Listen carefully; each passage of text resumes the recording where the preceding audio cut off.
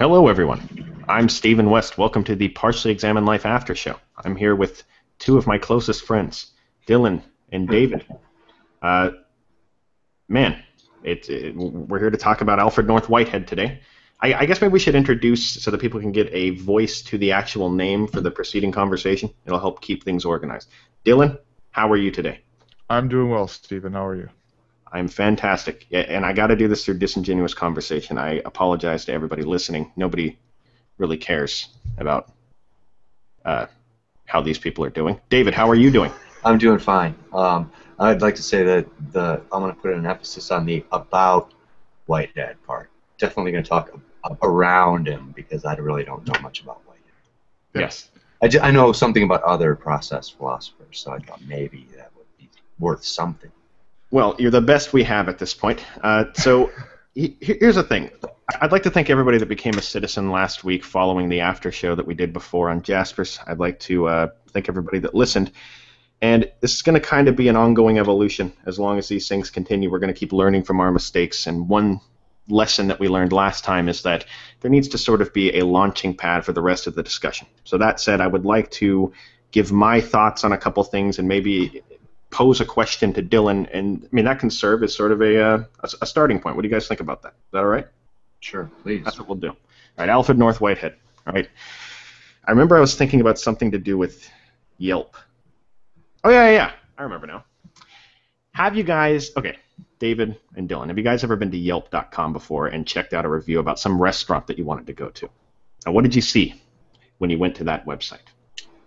Well, I'll tell you what you saw. What you saw was a conglomeration of the most detestable, overly critical people in the world that leave reviews about stuff, and they've long since been disowned by their parents, so they have plenty of time. But these people leave reviews on the website, right? They say horrible things about it. Actually, they say good things too. Here's what I'm getting at. Ultimately, what you're seeing on Yelp.com is a collection of how individual minds have experienced Burger King in the past. If Burger King's the restaurant that they're going to leave a review about. They've done this with all sorts of augmentations and handicaps. You know, handicaps meaning one of them might have had some sort of seeing impairment or hearing impairment. They've written their synopsis at home in all sorts of different emotional states. If you were trying to do an unbiased documentary on Burger King, Yelp.com would not be the place that you go to try to arrive at gathering unbiased facts, right?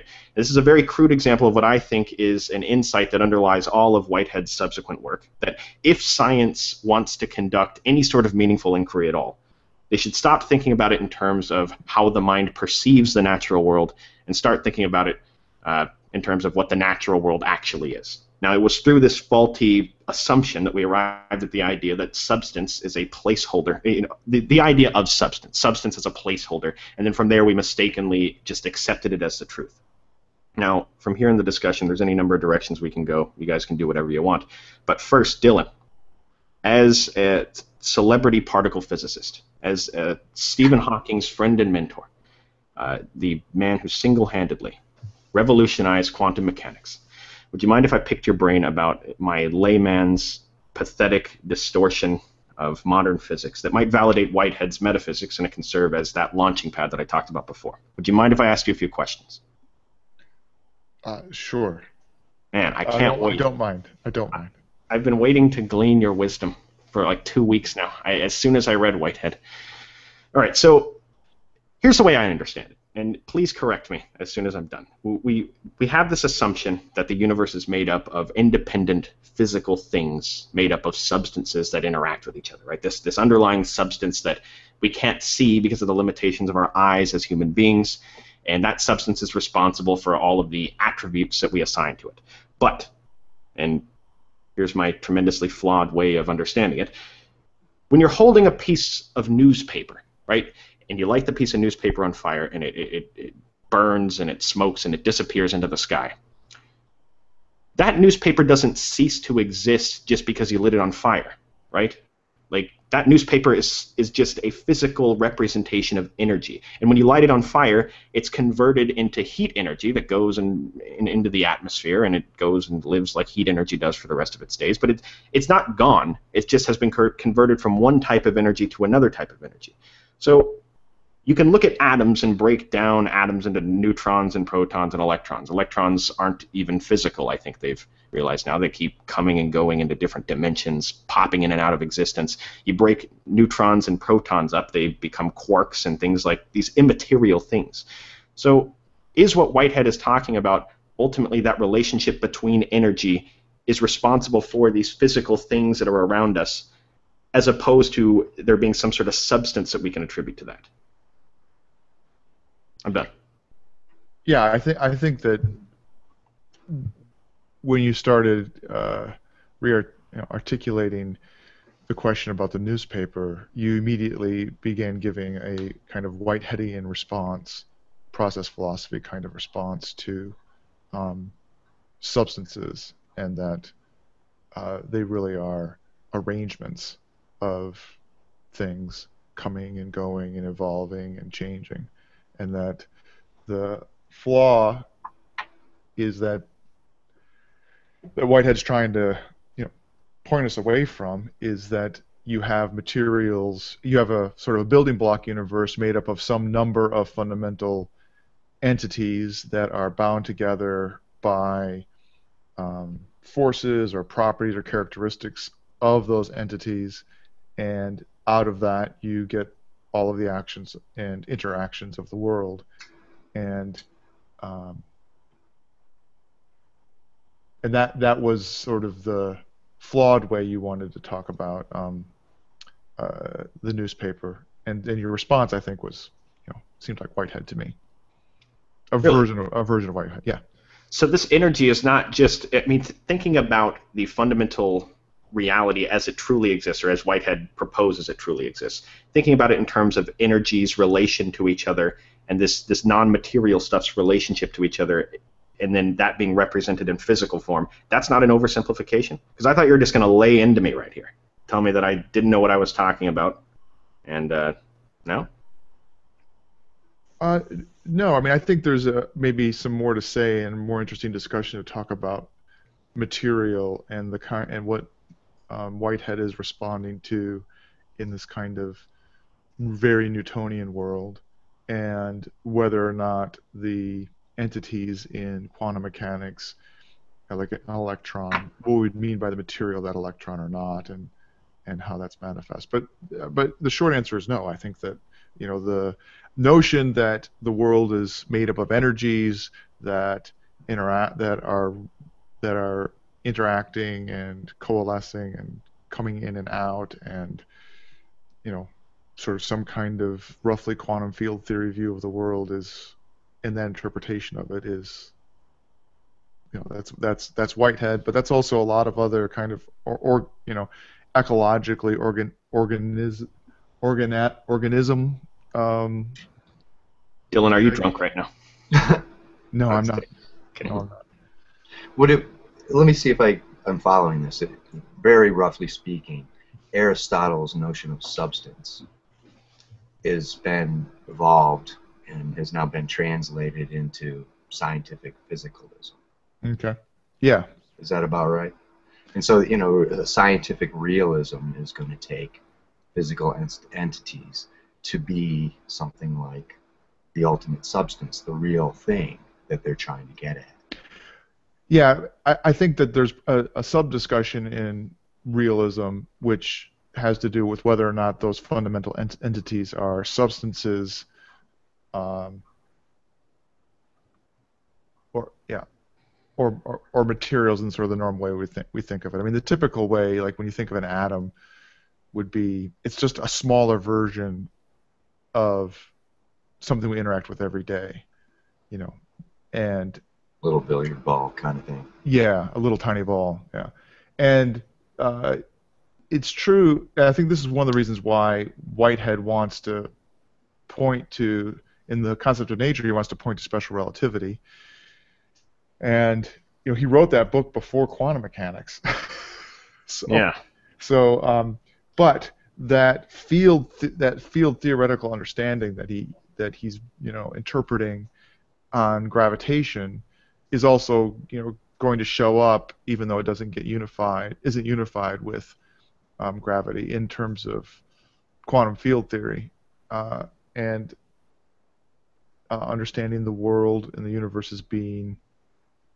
Classical central perspective, symmetry, careful and all but arbitrary use of lighting add to the artificial Hello, and Nicholas. surface value of the images. This, on the one hand, forms. I didn't quite catch that. Yeah, I wasn't quite sure what was going on there. Yeah. Maybe we call it physicalism now instead of materialism, because this recognition that the physical universe isn't just mass, but all kinds of forces that don't involve actual hardness, you know. Yeah, yeah, and part of the realism is the notion that, well, atoms actually exist or electrons actually exist. It's not just an idea, that there's a correspondence between what we're talking about in our, say, our mathematical account and the world, and that correspondence holds up. That's part of the realism that's there, and this is part of what Whitehead is disputing, right? The correspondence theory kind of takes a hike with the process philosophy, doesn't it?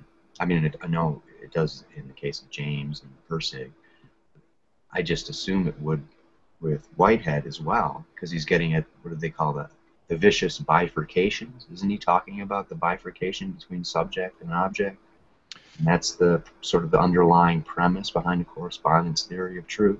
Yeah, I think his intention is for it to take a hike. I don't know if it necessarily does. I think that, I mean, even during his time, didn't people say that nobody really understood his philosophy that well? And I mean, I remember hearing a story about him giving a lecture at Harvard one time, like once he got tenure there, and like 120 people came to the lecture, and by the end of it, nobody understood what he was talking about. In fact, I think there was some guy that said that if I didn't know that this guy was a genius, I would have mistaken him as somebody that was just making it up as he went along. Yeah, and I ran then into that. he gave a lecture the next week, or a month later or something, and only 6 people came to it or something. I mean, that is very illuminating of just how few people truly understood what this guy was even talking about. I think it is a hallmark of Whitehead, just how ahead of his time he was, really. I wonder if the concepts that he's trying to get across are really so difficult to understand, or if it's just sort of a language problem. I just can't tell what he's saying. I can't dispute it or criticize it or agree with it, because I just don't know what he's saying. The meaning of his sentences eludes me, so I sort of can't get to the ideas. I have to get from secondary sources and comparisons. And even then, I don't have the vaguest idea that it's similar to other process philosophers. It just sounds kind of familiar, Yeah. I honestly feel bad, because last one of these after shows, it was on Jaspers, and I feel like he's another elusive philosopher. He's tough to get a complete grasp on. And I just feel bad that 2 times in a row now I feel as though I don't have a total understanding of exactly what this guy is talking about. It was very difficult for me to read. We were talking before the broadcast started about the fact that I've heard from people that that reading Whitehead is, people have said that it's the most difficult reading in all of Western philosophy. Now, obviously, Dylan disagrees with that. People that can disagree with that. But for me, it was very difficult. I don't understand the nuts and bolts of all of his stuff about the relationship of space and time to the way that we perceive it, and I honestly feel bad. Well, I guess we can. Without having the ambition of grasping all of his thought. Part of the challenge there is that we've read one book of his, and it's not, the concept of nature is not his it's not Process and Reality, which is sort of his big tome that in principle is supposed to summarize everything. But I think that you can get a couple different pieces of what he's going after, and I think we've already touched on one of them. One is reacting to Aristotelian materialism, or a particular version of that David brought up, and the idea that the universe is made up of individual entities that have their own permanent, eternal integrity and properties, and that the resulting variety in the world is due to those arrangements of those permanent, unchanging entities with properties and their interactions. And so that Whitehead disagrees with that, the notion of these, these permanent, unchanging physical entities that, and so that's one part of it. And I think the other is in his case, trying to link up the notion of the way we come up with objects in the world, if everything is really fluid underneath, and how our experience of some kind of permanence is really is on the one hand illusory, but on the other hand has content. So he wants to talk a lot more about comings and goings of things, and how the interactions in the world end up aggregating so that we have the experience in time and space of an object that seems to have permanence, but that is somewhat illusory, in that it's actually constantly changing. That if you look at the box or the table or whatever, and you go out of the room and you come back in the room and it's still there, we have this. It's not in this book, but we have it's what's the fallacy of misplaced concreteness, right? Where we think that it is a concrete, unchanging object that maybe we can cut up or whatever, but it's not. It's actually constantly changing, constantly moving, and it's a kind of illusion of our perspective that we don't pay attention to the fact that it's constantly moving. And he would point to something like quantum mechanics that would actually reveal that to us. That if you went and looked at the table very, very closely, you'd see actually all the atoms are moving around in some way or another at different levels of magnitude, and it's constantly changing. That there are particles boiling off of it, and shapes of it are changing. And so the rigidity and permanence of it is a manifestation of the slice of time we're looking at and how far away we are from it, and we're not as sensitive to the way in which it's constantly changing. And he wants to, I think the simple way to say it is that he thinks that the only way we can account for change is to understand that change is the fundamental thing. The motion is the fundamental thing in the universe, and that permanence and entities are a manifestation of our experience of that change, rather than those entities and objects are the fundamental things, and them changing is on top of that. It's really motion and flux are the primary thing, and that the entities that arise out of that, those are impermanent manifestations. Yeah, I'm glad you said flux, because it reminds me a lot of Heraclitus when I hear him talking about it. I don't know if he was influenced by him or not. I guess it doesn't even matter. But this is something that I want to ask you guys about, so that we can get like this veil of perception, this thing that precludes us from arriving at or seeing this underlying nature for what it actually is, but we end up seeing it as all of these attributes and seemingly physical things. And like, science's goal is to arrive at conclusions about causes within nature, or some facsimile of truth based on induction.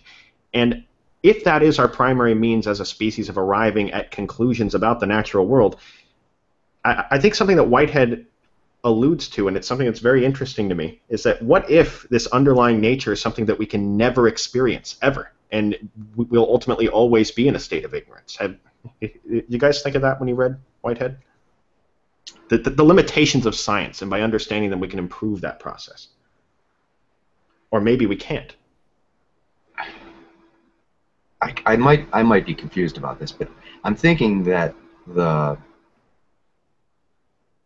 true things that science is searching for are abstractions and theories that are mistaken for concrete realities. That his criticism, this fallacy of misplaced concreteness, is about mistaking our own abstractions for real entities. And so if reality is constantly in a state of flux, and if it's constantly flowing, then the only thing that you get that's like permanent object kind of thing is our idea that we abstract from that flux.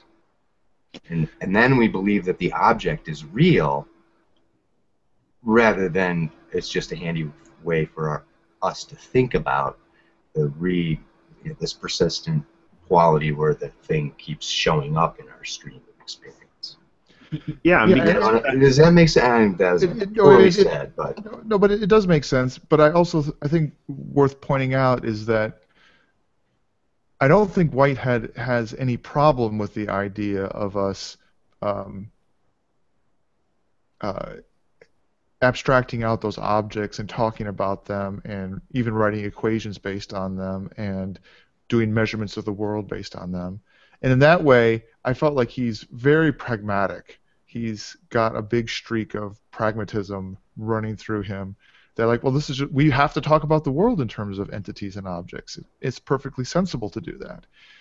But he wants to, he sees a richness to the world based upon looking at it as a constantly evolving process that to him is the very source of our ability to do science.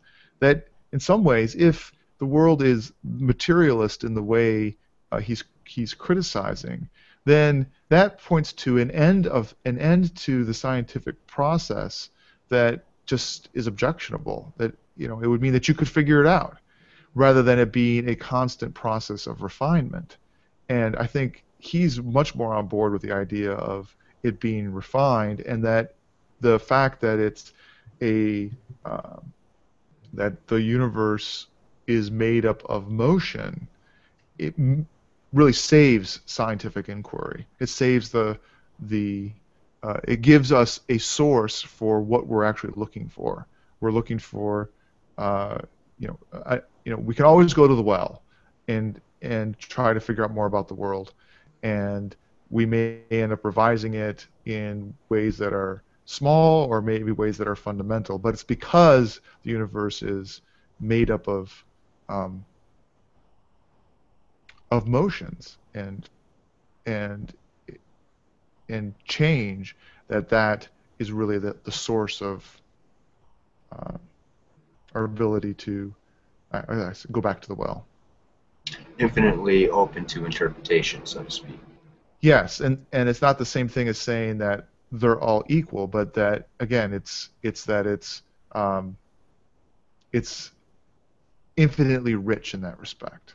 So, on one hand, science could just be chasing a ghost because it's constantly trying to define. I mean, the nature of science is to define something, but you can't define something that's constantly moving ever exactly. And then the other end of that is that based on our own limitations, just our sensory abilities and how crude they are, we might not be able to arrive at what the underlying substance is that we're trying to define at all. I guess I'm wondering, if we accept Whitehead's worldview, does that make science not necessarily obsolete, but seem as though it is kind of obsolete because we're always just trying to define it based on attributes that we're seeing in the world, or maybe that's the wrong word to use, but these physical manifestations of this energy reacting to each other. Yeah, but I think you'd object to your formulation of the question.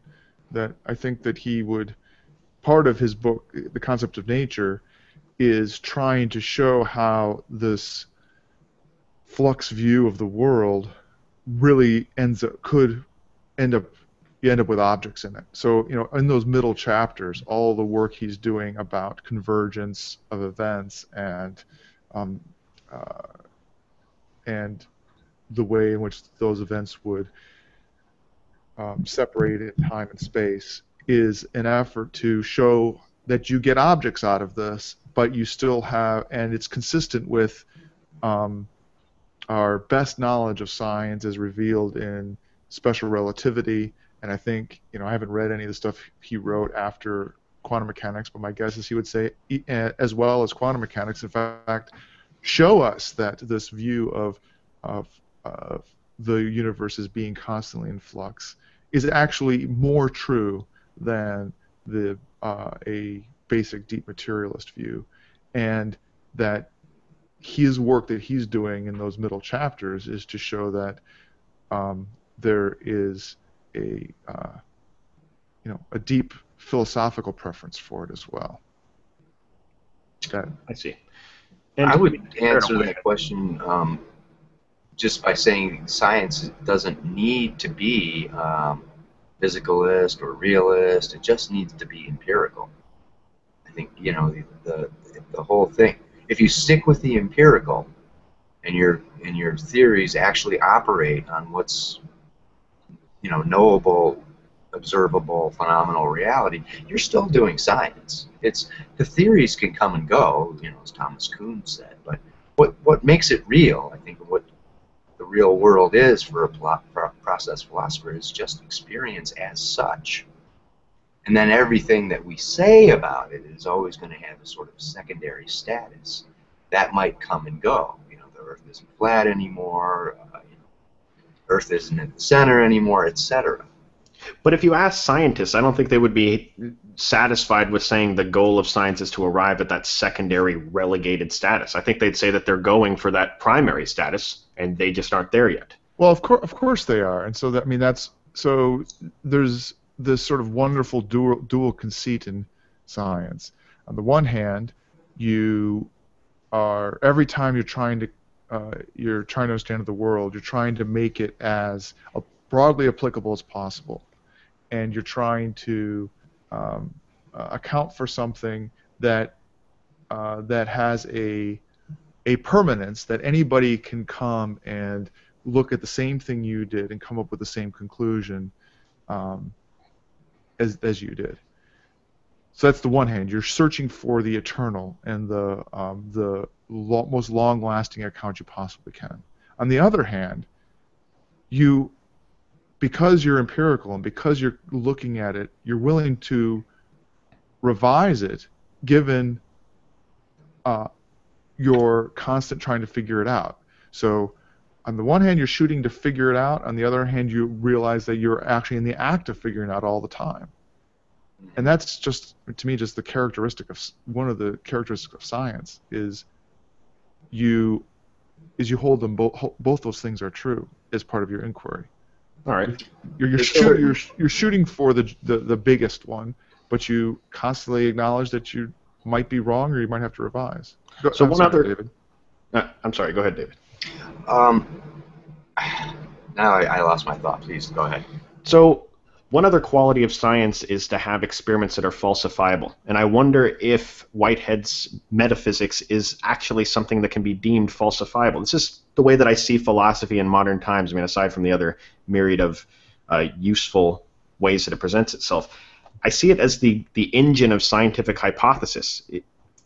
Philosophers like it. Okay, maybe I should start here. It takes a completely different type of person to be a good scientist than it does to be a good hypothesizer, to come up with new, creative, outside-of-the-box ways of looking at reality. For example, to be a good scientist, you need to be extremely unbiased. You need to be very good at. You need to be very detail-oriented, exacting. You need to conduct experiments in a way that takes a falsifiable hypothesis, and the only outcome could be that it proves your hypothesis incorrect or correct. Now, that's one set of skills, and the other set of skills is somebody that thinks in terms of, crazy outside-of-the-box theories that scientist then creates a falsifiable hypothesis in correspondence with, and then tests those hypotheses. Now, that sounds like a needlessly complicated way of saying it, but I guess I'm just wondering, is Whitehead's metaphysics something that can be falsifiable in an experiment setting? And in that way, is it useless to science? I think most people use the word metaphysics in a kind of, or at least a lot of people, in a kind of derogatory sense. It's by definition claims being made about the noumenal realm, which is by definition something we could never know. It's the part of the world that causes experience, so it's sort of behind or beneath or beyond experience. in some sense. So it can only ever be speculation about what the things in themselves actually are. My favorite guys say, we just shouldn't even be talking about that. We don't. Human beings don't have any business talking about realms of reality to which we have no access. Tell that to Dylan, who makes his living doing it. Dylan, does that make you mad that he said that? I don't understand. You mean about the idea of doing physics and studying things that are smaller than our everyday experience? Is that what you mean? No, those are still going to be at least. I guess I was thinking what Steven meant, because what you said didn't sound very objectionable. No, I was just kidding. I was just trying to create conflict. That's what makes the show Okay. interesting. When Mark goes back and listens to this episode and decides whether to continue with these, he's going to want some drama. That's what I'm trying to bring to the table. Okay. Let's step outside right now and settle this. What do you say? How's that? What is your ethnic background, David? Maybe you and Dylan have some sort of hostility there, like two tribes that were warring in the past. You guys can argue about that. Yeah, No? I'm a Celtic mutt. I'd be willing to wear a kilt. Okay, are you Germanic, Dylan? Shout. Germanic tribe? No. I'm also mainly Celtic. So. Those Celts think they're a lot better than Germans. Maybe there's somebody that. Let's see. No. So, I'm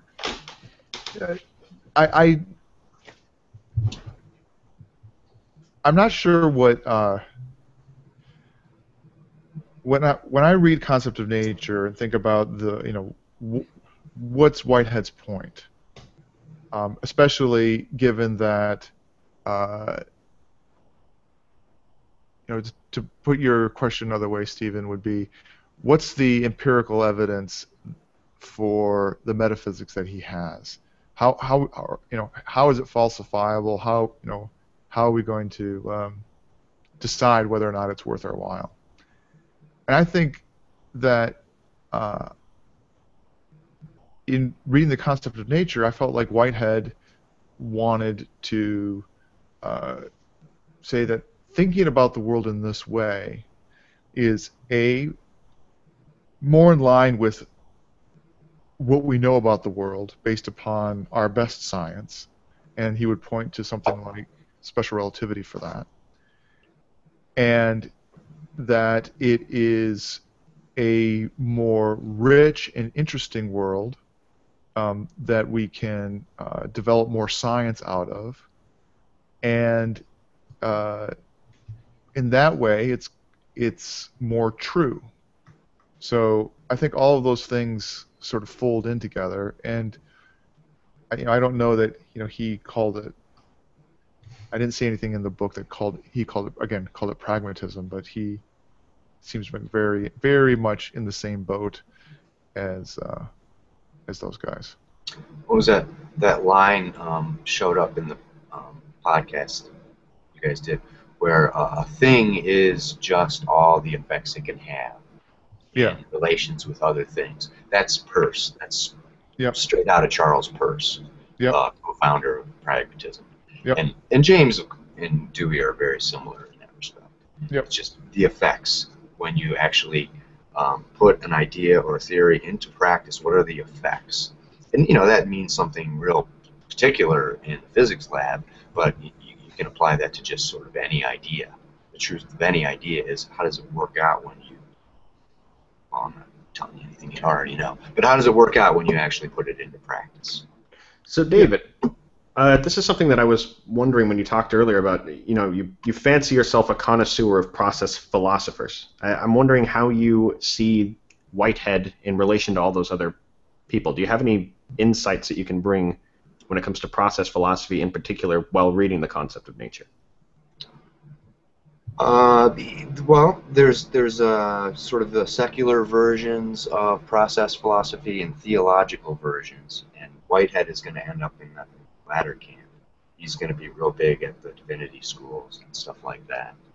Hey. Whereas James and Persig are not so much. Yeah. So David, actually, this is I read that about Whitehead, and I guess I've heard a little bit about it, but given your own background and study, could you sort of just tell me a little bit about, theological process philosophy versus other kinds of process philosophy, and sort of what's on the, What's on I the guess table I for those don't two, really know. and the differences between them? I guess I'm totally guessing here that Whitehead is going to say something like that the ultimate engine behind all the processes, or all the processes together are God. You know, it's an agency of some kind in the universe.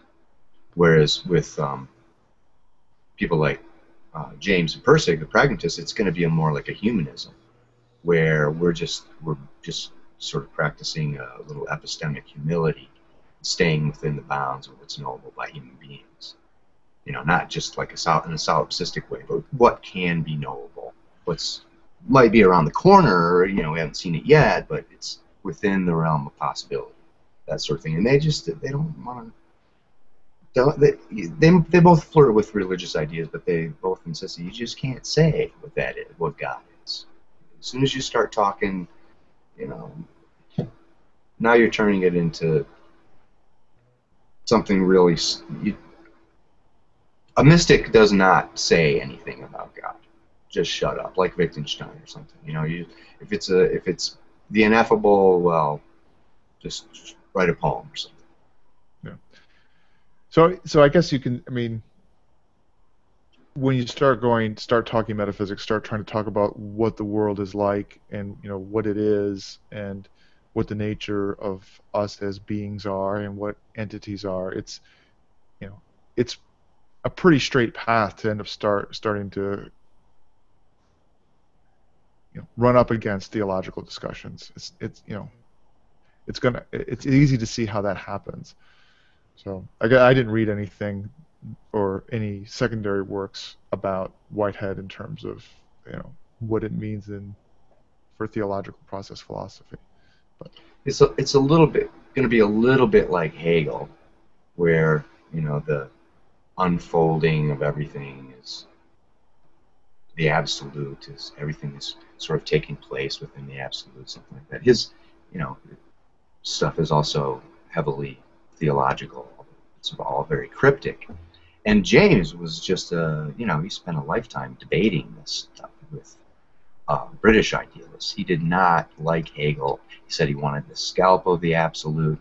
So James is sort of inventing a system to take down that kind of idealism. Yeah. And Persig doesn't like it either, because it's too through and through logical. I mean, Hegel, he didn't like that all-encompassing thing. Both of these guys are, it's pluralistic, it's all provisional, it's on an evolutionary process going on here, and our truths are evolving as well. Nothing is going to stand still. Everything is in motion all the time. And, the meaning and truth of things doesn't change so much that you can't get through a sentence before there's a new truth. But it's open to change. Yeah.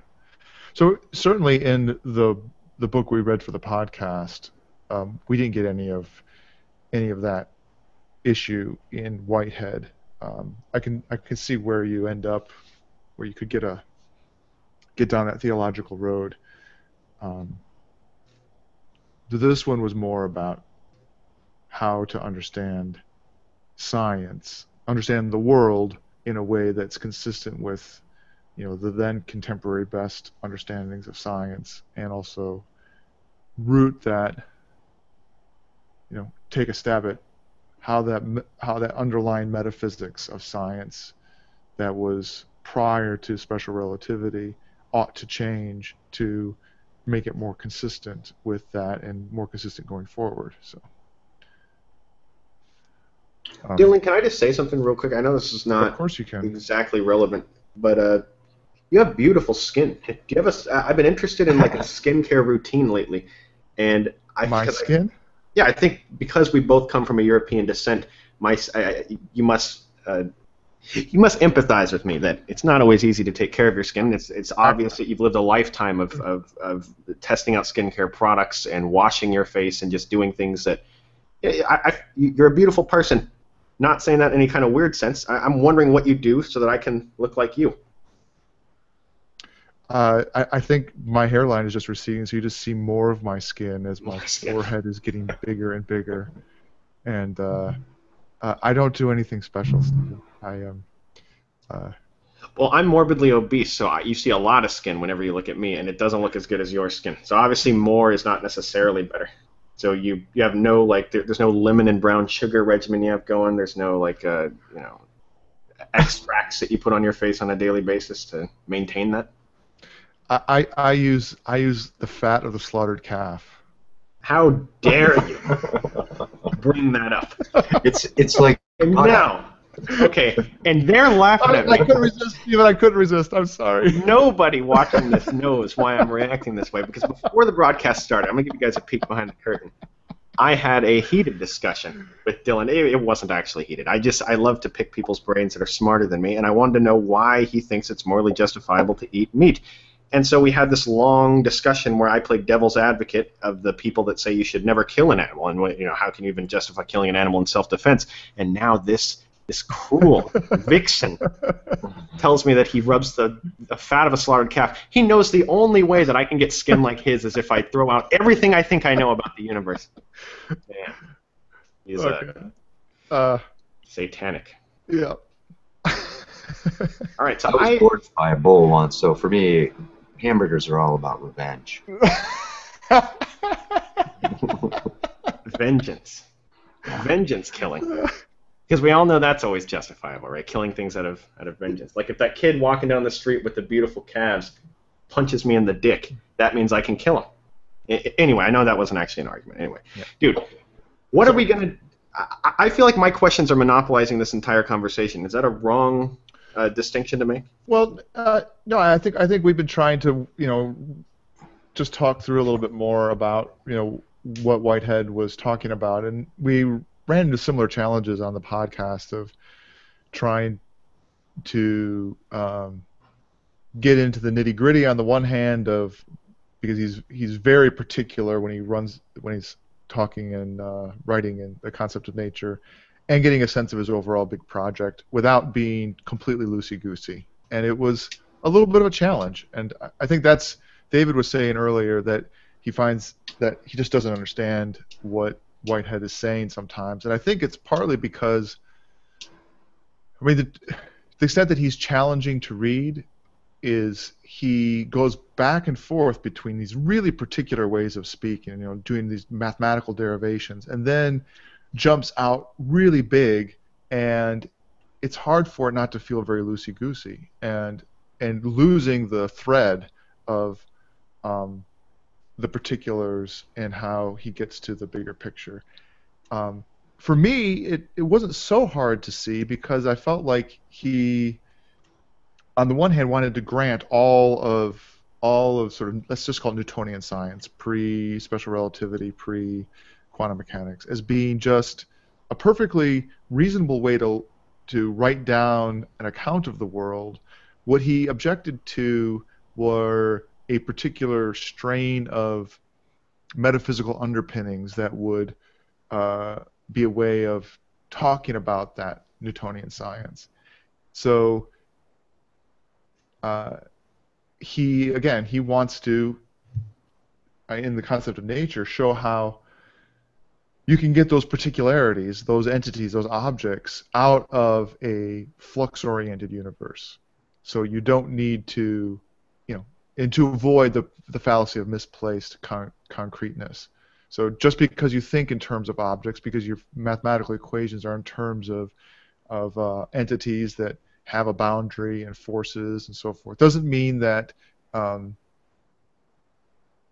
all there is. That's the. And you take a pragmatic view maybe, and you say, these are convenient, they work, they function in the equations. This is the best truth we have right now. So you sort of take an ironic stance toward your scientific posits, maybe.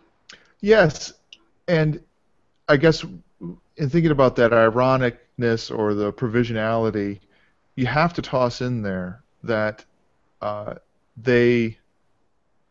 I want to use the word correspond, but correspond is such a loaded word philosophically. How about it just agrees with experience? It agrees with experience, and this is where the empiricism, David, I think that you were bringing up, is that you're going to go and do a measurement. You're going to go look at the world, and it could be a measurement in a fancy way, like I'm going to go, and set up an inclined plane and get out my stopwatch, and do a measurement. Or it could be I look out the window and I see stuff happening and I try to figure out what's going on. It could be either of those extremes.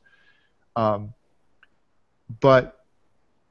you're going to judge whether or not you're right and you're figuring things out based upon whether it agrees with that experience. And you're going to change what you think about how things are going on based upon that agreement and disagreement.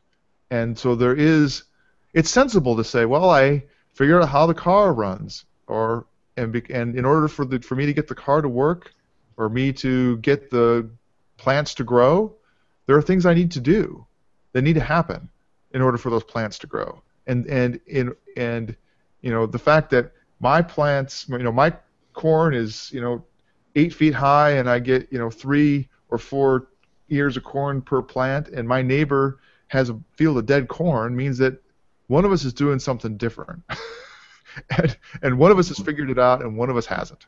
That's what and the collider is kind of a real particular version of just seeing what happens when you test your theory, right? Yeah, and trying to figure things out. Yes. So at some point, your theory has to make contact with empirical reality. Otherwise, it just sort of remains a theory. You're not gonna, and that's what you shouldn't believe too much in, right? The fallacy of misplaced concreteness. Yes. Is when you're putting the theoretical posits over the empirical reality from which they were abstracted in the first place. But that's what I think. I think science can just be considered a collection of fallacies of misplaced concreteness in that case. I mean, the limits of empiricism will always preclude you from arriving at what nature actually is versus how our minds perceive the world. I know I already brought this up, and I know it's supposedly explained in the middle chapters, which I didn't understand at all. Well, very little of it I understood. I just don't understand how he so clearly makes the distinction that we should differentiate between how our minds perceive the world in that flawed way and start studying the nature that underlies all of that, whatever that thing is that underlies our experience. And I don't understand how science is even a useful process. I get that we can use it pragmatically and it can be used.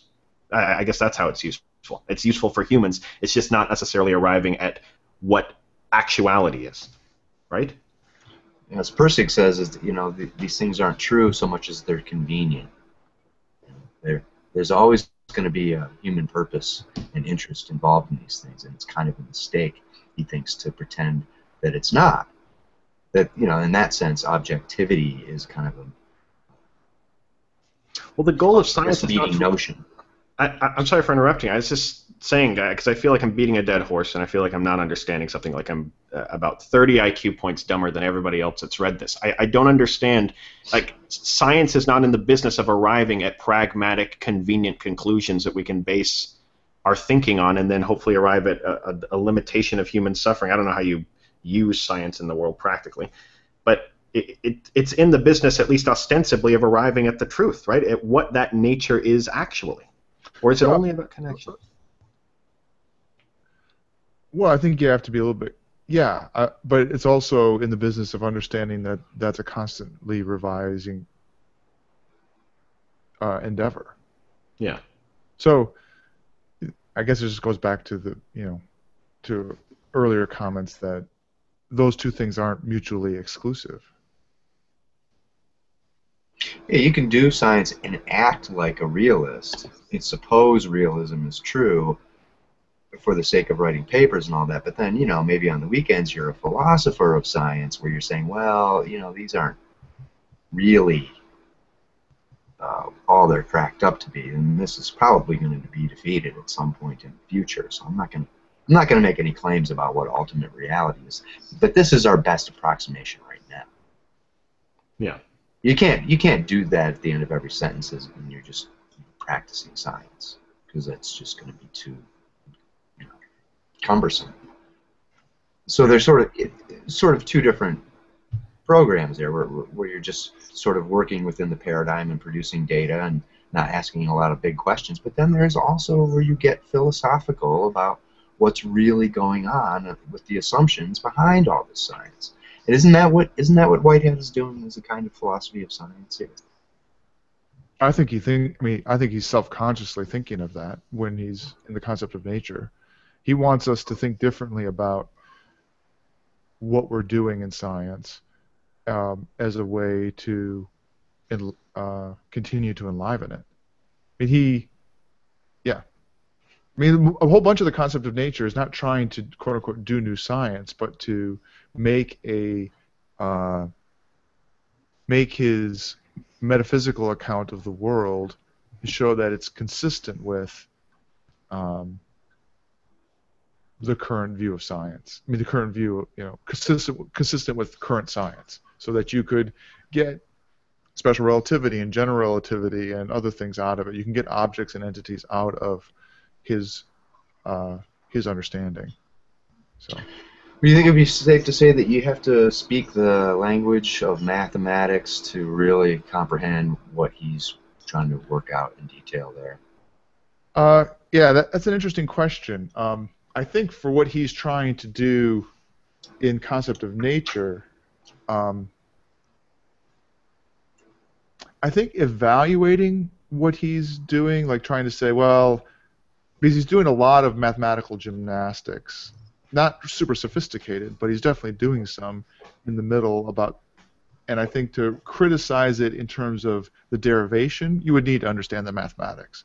But to understand the basic idea of what he's doing, where you're not trying to evaluate his mathematical derivation, I don't think that's so hard to get. Whether he helps you get that or not, it's not clear to me. He's definitely just, he's a mathematician and he just thinks in this way all the time. It's in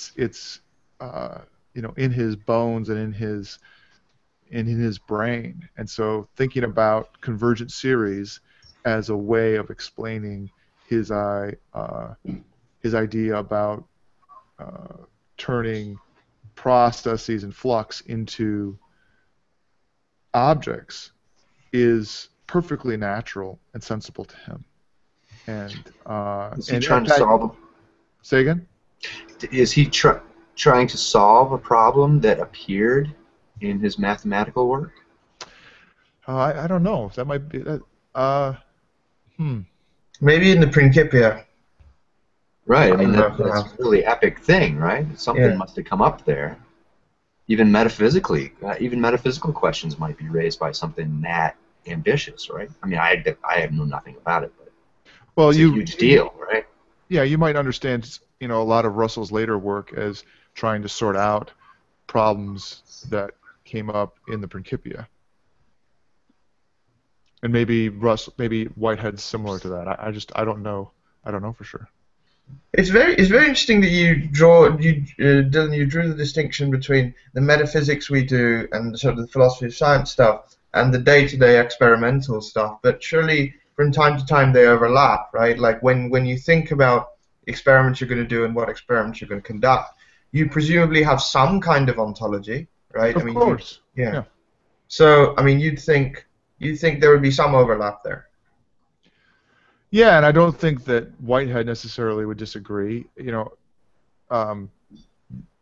some ways, that ontology would point you to what kinds of things you would be looking for, and so that part, I think that Whitehead is one of the reasons why Whitehead is so keen in the concept of nature, to show that you can get the normal everyday world of science and objects out of his flux thinking, but also to him it opens up a world to looking for new kinds of things and new motions and actions in the world, and so therefore it's to the end of having science A, continue to flourish, and B, find even more interesting kinds of things in the world.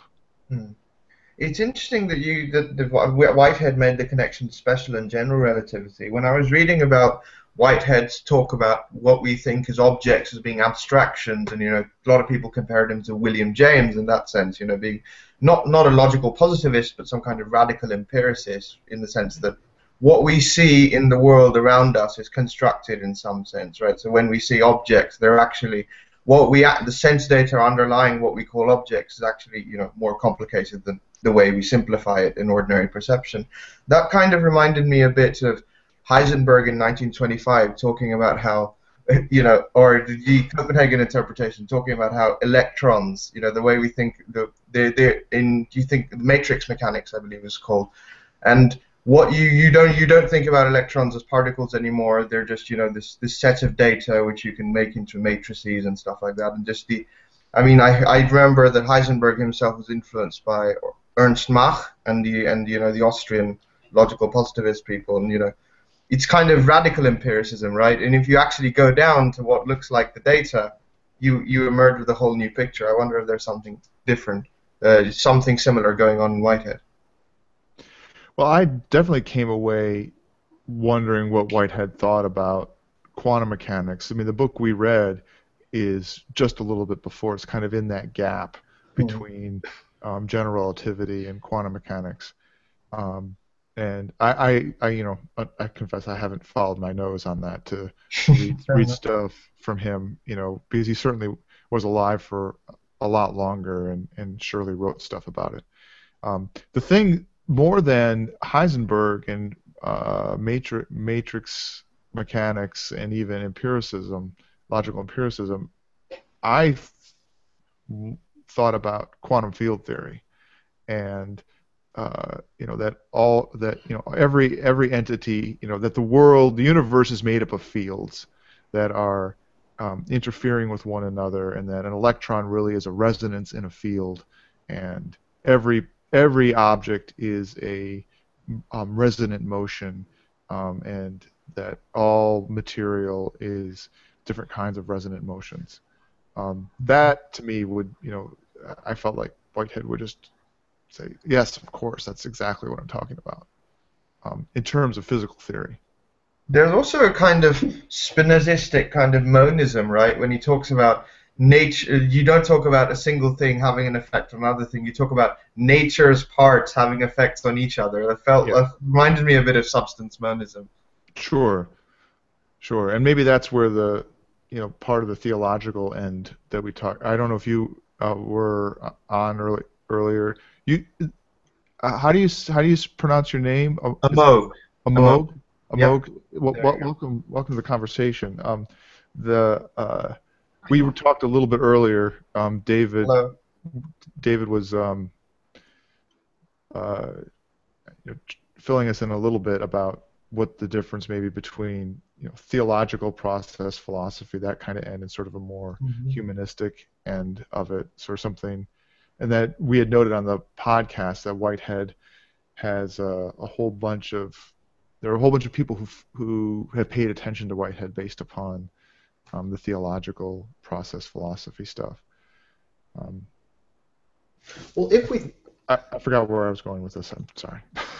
Let me rescue you. Here's a life preserver.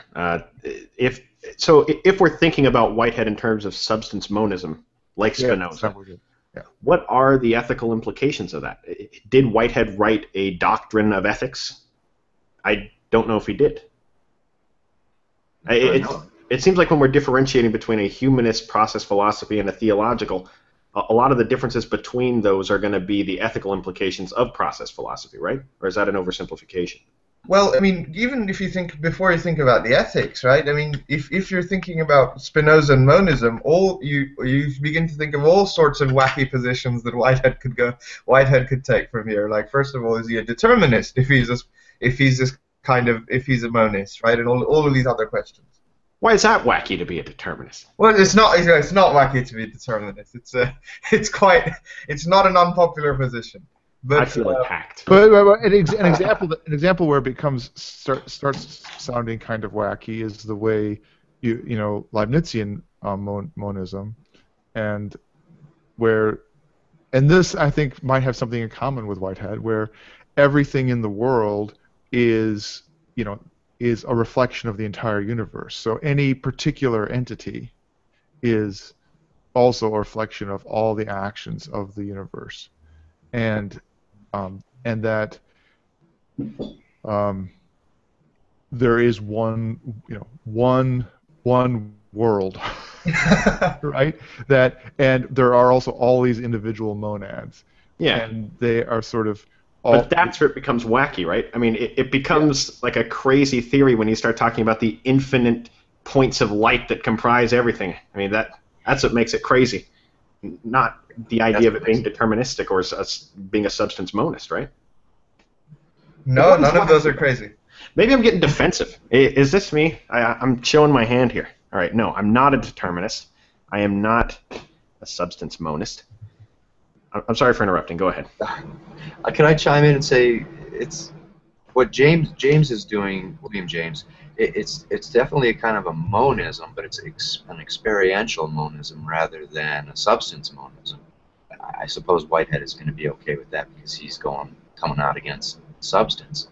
But within the monism, everything exists in relation to everything else, just like you hear Whitehead saying.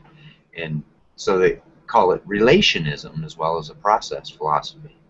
Yeah, and William James will say something also very similar to Whitehead, that the terms related are not more important or more real than the relation between them.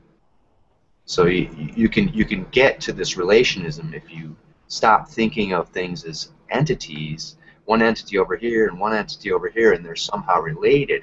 No, that relation is part of the reality too, the thing that connects them, and then everything is connected in all kinds of levels of relations. It's so complicated. When we pick one relation, we're really abstracting that from a much more complex and rich whole. We're leaving a whole lot of it out so we can grasp that one part. Well, yeah, David, I'm really glad you brought that up, because that exact formulation of of trying to have us focus on the relations rather than the relata, and that the relations have the same status as the relata, is, I mean, Whitehead straight up uses that language throughout the concept of nature, particularly in the first half of it, and yes, absolutely, and that those relations are equally real. It's not just have equal status, and that the sort of one of the fallacies is to focus on the relata of a relation and say that those are the real things, as opposed to the relation itself. In some ways, you get a glimpse. To me, I got a glimpse of the point that Whitehead was trying to make, in just thinking about speed or velocity, where normally you would think of it as space and time being the real things, and the speed is just a relationship between them that is the result of a kind of limiting behavior of how space and time are related. But I think for Whitehead, the speed, the motion, is the real thing, and the space and the time are concepts that we use to make sense of motion, but they are. I mean, in the concept of nature, it's explicit that space and time are derivative notions that come out of a more primary notion of just motion in general, of speed. It's kind of like he's like the anti-Zeno. Yeah, exactly. He reminds me a bit of Heraclitus, actually. Yeah, absolutely. And even though he comes out against Aristotle so much, just because he's pointing to Aristotelian materialism and the tradition of that, I would say that there's a lot in common with Aristotle in terms of the idea that motion is a primary entity. That's all through Aristotle's physics, and especially in his biology and the sort of the development of organisms. Now, there's some differences there. It's not, for Aristotle, it is true that it doesn't seem to be all merely flux, right? Things have ends in a way that might not be quite consistent with what Heraclitus is always talking about, but he definitely sounds like Heraclitus. It's interesting when you talk about substance monism. I mean, I've been reading a bit more of Newton recently, and so when there was this bit of controversy about whether absolute space or absolute time in the sense was actually Spinozistic monism. I wonder if you could compare the two. I mean, I don't know the details of Newtonian physics, but it certainly seems similar in terms of having this absolute underlying absolute underlying ground for all motion in terms of absolute space, and then similarly in the case of duration for absolute time, seems to be kind of like substance monism. So this is where I reveal the fact that I'm not a philosophy expert because I don't really I have to ask for an explanation of substance monism. So I'm looking it up, and I haven't because I've read Leibniz, I have an idea about what it is, but and why. I mean, the explanation I'm thinking of for substance monism is mainly Spinozistic, in terms of there being only one underlying substance and everything else is an attribute of that substance, and therefore everything else is causal, etc., etc. Okay. Yeah, I mean, fair enough. Okay. I was going to clarify. Spinoza was replying to Descartes. He was another one of the continental rationalists when he made that claim, and Descartes before him believed that there were multiple substances, mind, matter, and God. And so what Spinoza says is that there's no reason to extrapolate and to infer that there are other substances other than one, the totality of all existence, which we are all aspects of, one substance. Yeah, so it's Parmenides versus Heraclitus all over again, right? Oh, God. Yeah. Okay, I got it now. Round and round she goes. The absolute space stuff in Newton, it's an interesting. He has in that Principia, as opposed to Whitehead's Principia, he has a long section talking about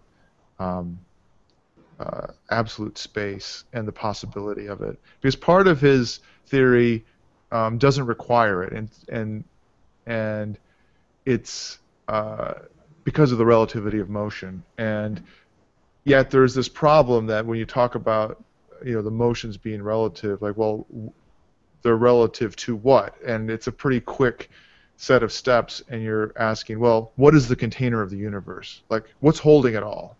Right. And that's where the absolute space conversation comes up. Like, and he has this experiment that he has about a bucket, a spinning bucket, where by basically looking at the way the water is behaving in a spinning bucket, he has an argument that shows you that there's absolute space. When you sit there and look at it, it's not completely convincing. No way. You mean you can't? Hold on. Wait a second.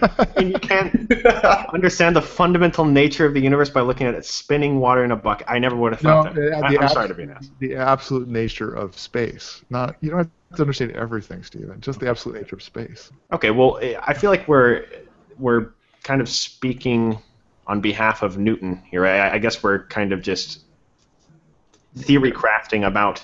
Yeah, we're moving off Newton topic. thought. So. Yeah, fair enough. When I look into a bucket, it's usually because my head is spinning. Look at this guy, David, out of nowhere with the joke. Will you hold my hair? It's actually opposite. It's actually relevant. No, wait, Newton. I was going to say the Newtonian model is the kind of thing that's all going to happen in a real commonsensical Euclidean space, right? Mm-hmm. And so maybe this is kind of a question for Dylan or anybody who feels up to answering it. Isn't one of the things that Whitehead is doing is he's trying to deal with alternative models about what space is, right? Aren't there alternative geometries? Sure. being invented about this time to work with Einstein's theories rather than the Newtonian, Euclidean. Well, the geometries were developed earlier, but it's certainly true that in both the special theory and in the general theory, those geometries end up getting leveraged for the physical world, which in some ways makes them all the more interesting. That they rise from being sort of mathematical entities to having some bearing on the real world, which just makes them all the more interesting. So It becomes a property of the physical universe rather than the stage in which physical properties act out. Something like that. yeah. Sorry, could you unpack that a bit more? I didn't really understand what you meant. Which you? That was, both. Well, you guys were discussing sort of the same topic, so either. So I took David as asking the question that or just wondering out loud whether Whitehead was in part reacting to there being multiple geometries in the world, as opposed to a Newtonian world, which was primarily Euclidean, and so the problem of there being multiple ways of talking about a geometrical universe wasn't a problem because it was perfectly consistently Euclidean, and that once you had multiple geometries mathematically, this would be one way of saying the story. Once you realize that Euclidean geometry isn't the only kind of geometry, doesn't that raise the question about which kind of geometry the universe has? If it's a Euclidean geometry or is it some other kind of geometry? Right. Indeed, both in special relativity and in general relativity, you have specific instances of kinds of geometry that aren't Euclidean. Right. And so there's an interesting sort of history of ideas question going on there about how those intellectual inquiries fed on one another. And I don't know, surely, it's absolutely certain that Whitehead was very conscious of this crisis in mathematics in the late 1800s and the discussion of the refounding of mathematics. In fact, he was part of that in terms of writing Principia, and that in some ways that Principia can be understood as a way to try to sort out the various conflicts in mathematics that were happened as a result of discovering new geometries, discovering thinking of new ways, seeing inconsistencies in the way we accounted for numbers and so forth. I have a kind of very blunt question to Dylan. Do we live in a Euclidean universe? Well, I need to know that before I can go out and buy groceries. So I think it depends upon the thing that you want to do. So if you're going to go out and buy groceries, the Euclidean universe works just fine. In fact, if you're trying to fire off a satellite, actually, it works pretty well. But if you're going to talk about other things, the Euclidean universe doesn't quite rise up to the occasion. So this is kind of the same distinction he's making when it comes to his entire metaphysics, is that the modern science during his time shores up well with the substance attribute view of the world, but ultimately he's trying to present a different one that also shores up well with it, and he's just showing that it's very easy to have a confirmation bias and to assume that the substance attribute worldview is the end-all be-all way of looking at things, but ultimately it may not be, just in the same way he's doing with Euclidean geometry versus these other forms that are arising, right? Or is that a... No, I think that's right. I think that he wants to preserve all the ways of talking about the world that have been so successful in science, and show that his account is consistent with that. but that it amounts to a different way of looking at the world. I don't know. I haven't thought enough about Whitehead to see if it's has the same power of fruitfulness, but there are examples of this distinction that we live with all the time, at least in physics. The obvious one to me is force thinking versus energy thinking, and if you go and learn, typically it gets called Newtonian mechanics or whatever, and you start talking about force and F equals ma, and you do force calculations to try to see, how fast is the weight going to fall to the ground if it's hooked up to these 12 pulleys with this weight being dragged across this, the surface of this inclined plane with this angle and so forth, and you can do a force calculation on that.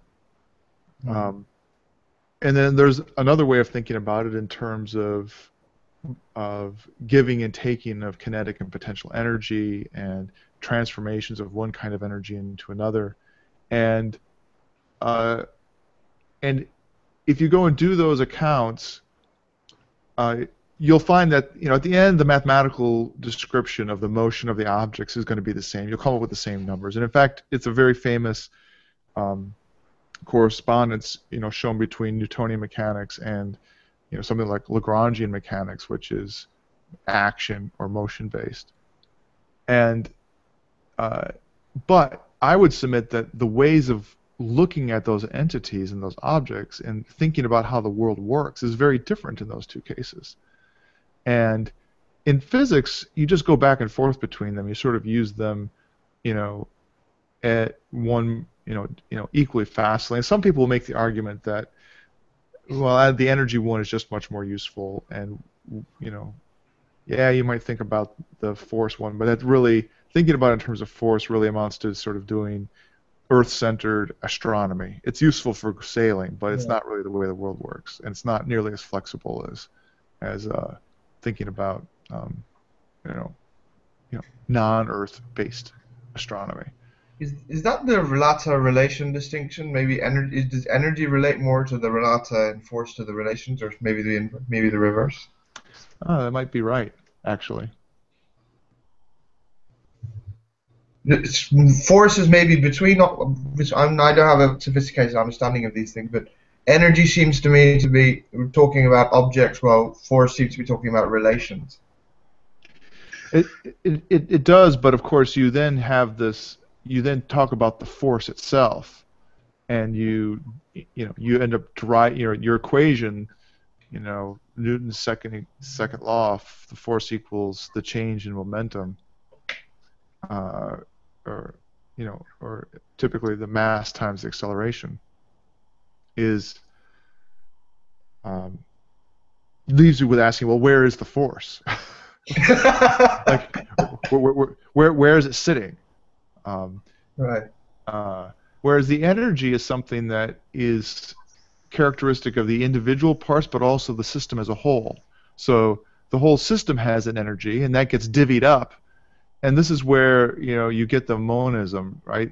You have a conservate energy ends up being the catch-all term for it's the thing that is conserved, that you don't get any more, any less of, that allows you to speak of the whole system. It's your lever into the whole, so that you can have any kind of rationality, right? That is that you can have a ratio between that whole and anything else. That's what you end up with the energy. So Dylan, you're a celebrity physicist, and you do work every single day in that field. You're a good friend of Carl Sagan, as we know. I speak with the dead as well. A pioneer of string theory.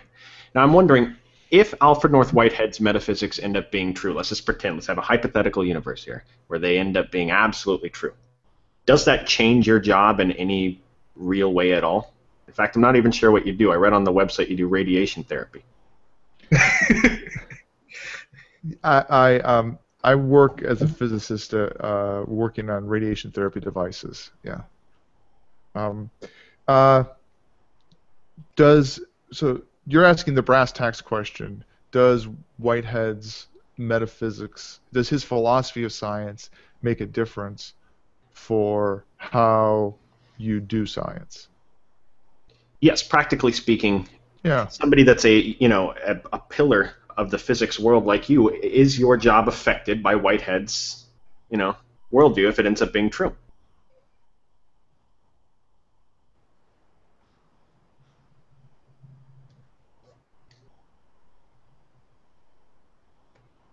I thought this would be the easiest question to answer. No, I guess I'm just trying to think about, when, if we go back to the question, like I brought up this example of velocity, and on the one hand, we talk about velocity as, when you try to make a mathematically consistent account of understanding it as a velocity as a rate of change in space with respect to a change in space with respect to a change in time. And so it ends up being, in some ways, a kind of ephemeral thing because something only has a instantaneous velocity. It's a weird thing to talk about instantaneous velocity. But we end up talking about something like speed or change as being an entity in itself, as a thing in itself. Even if we end up trying to take that back. So that is, we talk about the relations as being entities, even if we castigate ourselves later and want to only talk about the relata.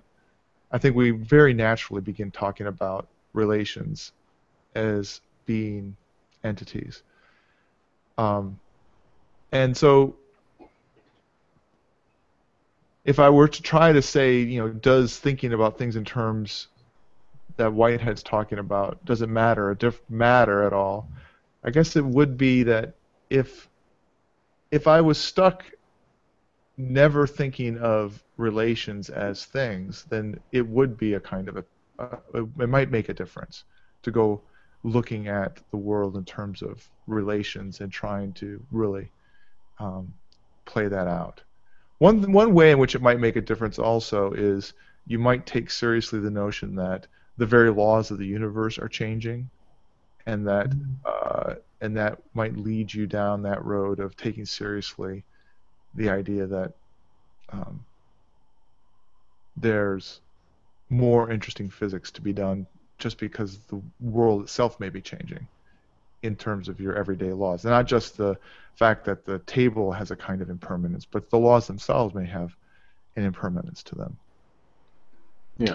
Somebody posted on the blog, pointing out Lee Smolin, who's a physicist who goes down this road a bit, thinking about the idea that the laws of the universe may be evolving. And that's weird considering the fact, like your flagship treatise on radiation therapy obviously is helping millions of people around the world, and it's working. So to consider these potential facets of the nature of reality being different, and you'd have to consider those, it wouldn't do you any good. I guess it comes back to the pragmatism thing. I mean, what you're trying to figure out, right? So maybe it's the case that the laws of the universe don't change very much on the scale of human human life, right? Just like who we are this gets back to the organism thinking. Human beings or any other living organism as a species, any instance of that organism isn't going to change much. But over many, many, many, many generations, what you think, you can see the evolution of that organism as over time, and it makes you want to think of that organism as an entity, right? And not just as a collection of relationships. Yeah. Anyway, that is true. Very broadly speaking, it just seems a process view is going to loosen up the theories. You're going to hold them with not so tight a grip, and it even introduces a kind of pluralism where you can look at the same phenomenon from a scientific point of view, from a human point of view, and they don't cancel each other out. It's not that one is more correct than the other, but maybe one is more appropriate for the purpose that you're interested in at that point. You know, there's always going to be a reason why you would pick one valid view over another. You don't have to make just one valid view of the one and only universe. But now it's an unfolding process. There are many different perspectives, many different ways to take it. Is that fair? It does, but in Dylan's line of work, it doesn't, because human lives hang in the balance. He is a superhero. He can't just. I'm sorry, fell flat. Amok. Sure, What sure. did you want to say? Pretend like I never even said that. All right. I wanted to ask about. I mean, ontology does seem very. It's for me personally. I think it's the one bit of metaphysics that rules them all, because it's you can, if you look at the influence Whitehead has in political philosophy and the people like Deleuze and all that stuff, and the stuff you can build out of this particular process view, right? I mean, it's pretty amazing. And if you, I mean, it is seem like Parmenides and Heraclitus all over again when you talk about it. I wonder how, if someone could, adopt a, modern sort of Dawkinsian reductionist position and sort of argue that, Whitehead is talking out of his rear end, Well, what would a reductionist say to Whitehead?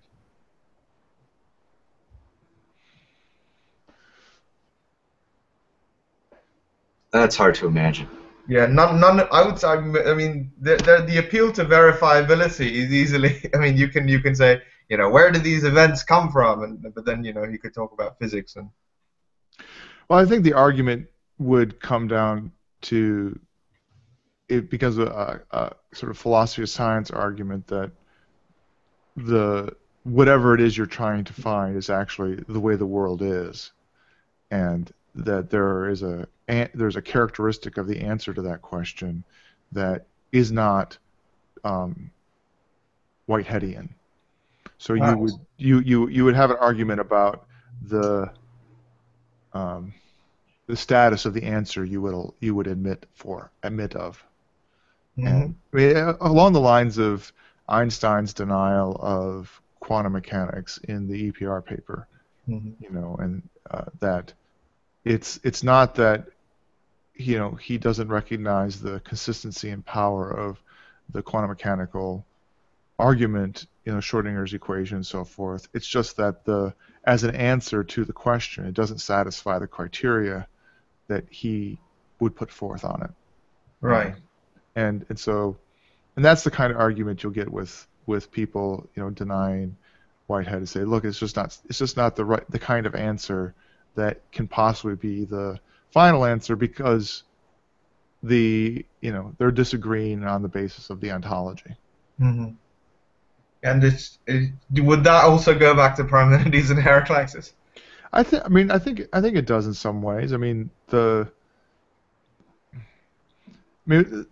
really crass way of talking about the distinction is, on the one hand, Heraclitus is pointing out that change is manifest in the world. It's so clearly there. Mm-hmm. And on the other hand, you have Parmenides saying, but there can only be one world. Otherwise, nothing is. Yes, there can only be one world, and I think the reasons for that are pretty powerful, because if and it goes back to this question of the rationality of it, the fact that you can figure anything out means that the unity is there. Right. There's evidence of that unity, that wholeness, because that wholeness gives you leverage onto the parts. Mm-hmm. That without that wholeness, then there would be a kind of chaos that was completely unintelligible. You wouldn't even be able to have a conversation about it. Right. And so, and someone like Parmenides is going to point to the notion that the world is constant flux as being a corollary for it being unintelligible. Mm-hmm. And on the other hand, someone like Heraclitus is pointing to the manifest change in the world is going to be saying that the multiplicity and the transformations and the very interactions in the world mean that has to be a primary feature of it. You can't. Oneness means a kind of staticness that does not admit of the manifest character of the world.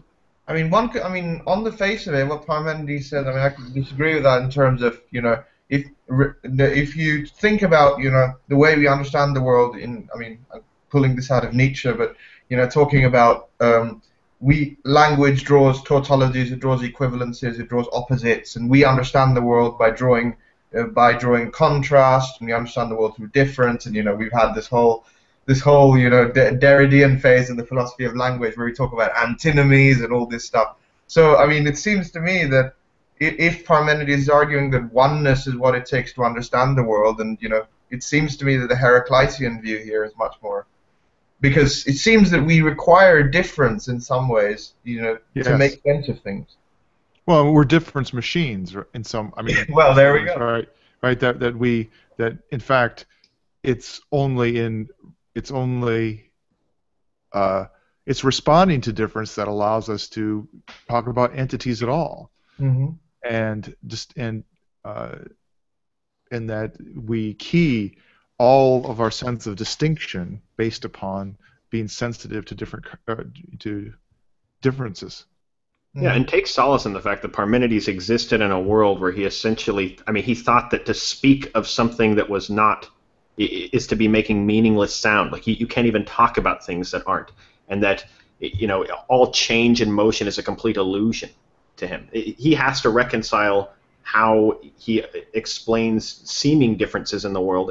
He lived in a world where he thought it was a complete illusion. I mean, that is the world.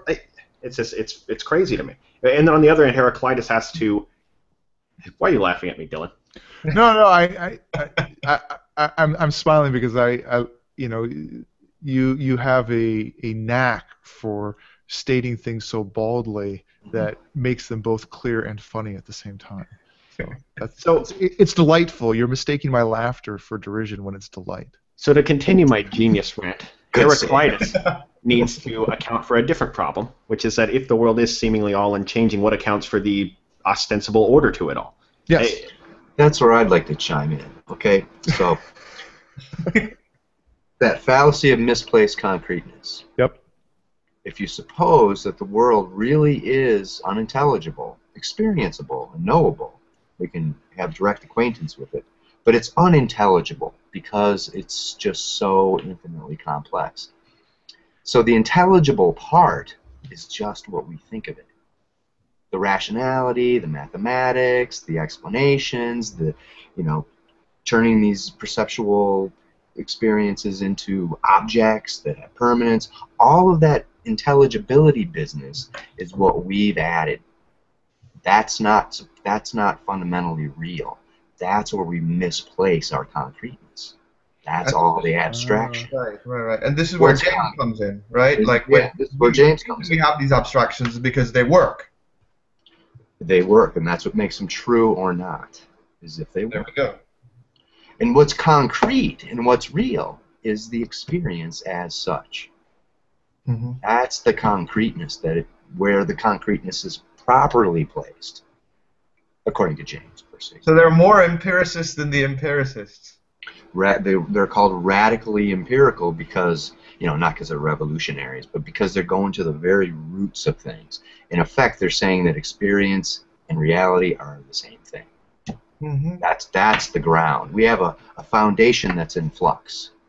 That's always what interested me about the pragmatists and people. I mean, even people like Heisenberg and other people who claim to be like radical empiricists, and how they differ from the mainstream empiricists, right? People who claim to be people who kind of profess this belief in, this kind of stable, a natural world governed by stable patterns and laws, which are clearly intelligible, which have direct access to, and our sense experience is prized, right? The kind of Lockean perspective, right? Stuff like that.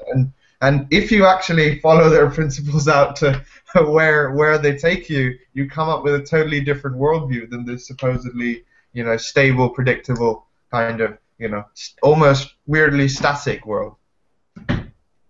yeah, you end up with all kinds of problems. You know, how do you get to this, you know, pre-existing objective world just from your sense data? There's this veil of ignorance between us and the real world, and this constant problem of knowledge. Hmm. And no, that's the substance, though. They're sort of predicated on a metaphysics of substance too. So the process philosophy is going to take that down, as well as Newtonian physics and stuff. It's going to, you know, do some damage to the traditional sensory empiricism of the 18th century. And James was critical of them too. I mean, he's still an empiricist. He's going to be more sympathetic to, you know, a Locke and a Hume than he is to a Hegel or Kant. But it's a completely different kind of But I mean, it's empiricism. funny you say that. It's funny you say that, and I would agree with you reading what I have of James. But a lot of what Whitehead says, and certainly the mention of Heraclitus, seems to be a nod towards Hegelian kind of dialectical ontology. Yeah, Hegel was, you know, he was doing a thing about becoming, and it was a kind of a quasi-theological thing too. So there, I see some affinity, but that's exactly what I don't like about Whitehead. I think he's, you know, saying that he's putting his concreteness in a different metaphysical substance. It seems to me. I mean, I think there's reasons why when you bring up Hegel and seeing the link to this work, it reminds me that Dewey was a Hegelian early on, right? Everybody was back in those days. Yeah, but I guess that makes me think of, you know, how someone like Dewey moves away from Hegel. And I think it has to do with, you know, this fallacy of misplaced concreteness is another way of saying why you would move away from Hegel. So. I don't know too much about this period of his life, but it seemed to me that he was using Hegel to critique the traditional empiricists. That, you know, Sure. he talked about how we're first and foremost a social creature that can later achieve individuality, as opposed to, you know, starting out with the self as an essential unit, as opposed to set over against an objective world, and then you have that knowledge problem. Dewey's using Hegel to deny that old school empiricism and then move into radical empiricism along with James, where the subject and the object are not entities. They're just features of the world. You know, there's human beings in their environment, but there's not some epistemic gap between ourselves and the real reality, you know, quotes or capital R or whatever. This is a huge deal. It seems to me you're basically not only denying that traditional subject-object dualism you see in Descartes, but you're also I lost my train of thought now.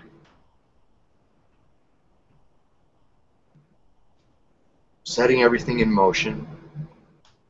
I'm sorry, I lost it. Okay, well, you think of that, and I'll tap dance while you think of it, okay? And just like chime in as soon as you remember it. Let me think. Okay, Whitehead, change. Well, I had a question to David, perhaps. Could he, when pragmatism seems to me to talk quite a lot about, or at least, I mean, Whitehead talks a lot about our psychological reality. But I mean, this is common in terms of, you know, how we perceive things, how we misperceive things, and so on and so on. So I wonder if there is a subject-object distinction there, because when you talk about the subject perceiving and the subject not perceiving, and the world and the human being, that seems to imply a subject-object distinction, but perhaps I'm mistaking it. That I don't know if I can answer your question, but it does remind me where I was going with this. The subject-object dualism is kind of like, you know, a modern version of the appearance-reality distinction. Cartesian, right? Yeah, which is older than Plato's cave, but, you know, well illustrated in that allegory. So we're all in this shadowy world of empirical illusions, and the real world is somewhere else. And, you know, the task is to get out into the light. This process philosophy says that's a mistaken notion. there's the appearance reality distinction kind of evaporates because the appearance is reality, experience is reality, and then the only other sort of difference are the ideas and abstractions that we add to the empirical phenomenal reality. So you don't have reality versus appearance, you have appearance versus concepts. That's a different kind of dualism. We have access to both. Neither one of those things is cut off from us. So there's not some unknowable world that we're trying to make our ideas correspond to.